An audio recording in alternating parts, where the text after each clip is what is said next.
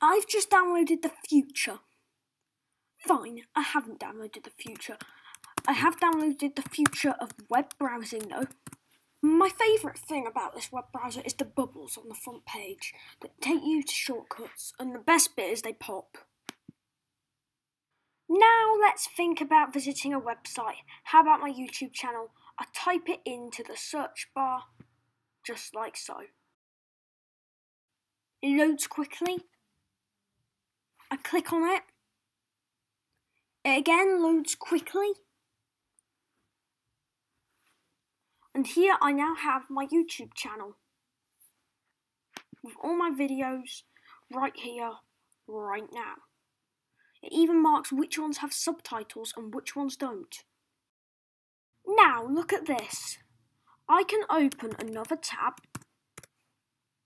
just like so. Now I've got two tabs in this sidebar, an Amazon tab and my Gaming and Tech HQ tab. I can drag my Gaming and Tech HQ tab in, and look at this. Now I've got split screen in the actual web browser, which is so cool, and I can just scroll down each page like I would if it was its own page. You can also take screenshots in web browser like this. I just have to crop to snap. Snapped. Now it's saved in my gallery. So that's Opera Neon, a concept browser by Opera.